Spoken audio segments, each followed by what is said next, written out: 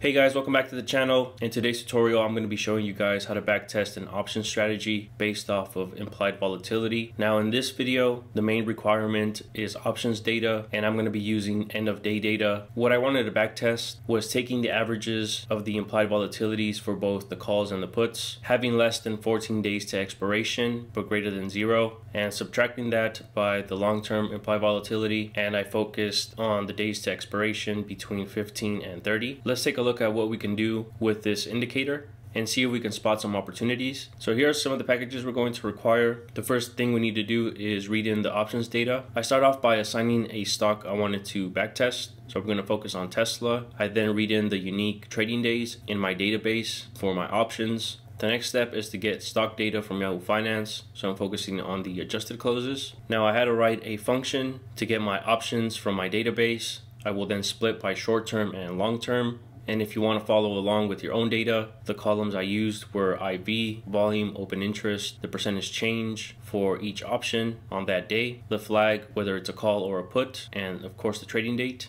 After I have my data split between short-term and long-term, I take in the averages for each of those columns. And for each of the days, I'm just going to row bind my results. So that was the function.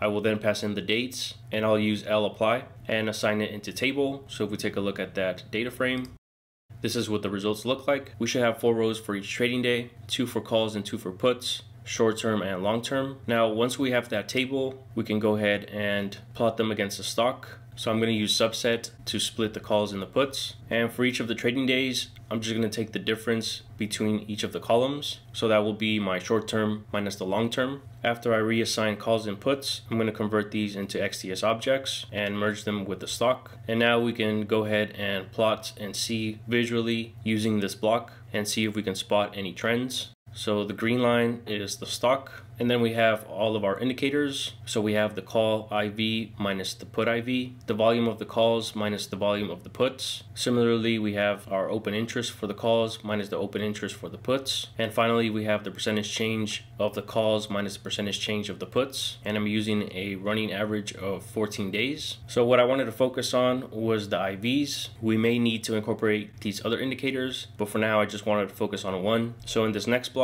I'm going to add quantile bands of our IVs, and if we take a look at that plot, and similar to the RSI, I wanted to focus on these extreme points where our indicator lies above or below our quantile bands. So if it's above, I want to short. If it's below, I want to long. So here in the next section, I'm going to identify those points. So we start off by using subset to identify the points that lie above and below our bands. Now for each of those cases, I'm going to extract the percentage return of the stock 3 days, 5 days, 7 days, and 9 days after the signal was generated. We do this for the upper and lower levels. I'm going to use high chart to plot the actual results. If we take the cumulative sum of our returns for each of the holding periods and split them by short instances, long instances, and if we want to combine the two, we're going to use long and short instances by adding the first two. So if we take a look at those plots, we'll start off with the short instances. So the cumulative sum that seems to hold are shorter time periods. Here we have an outperformance of the 3-day holding period. Now for the long instances,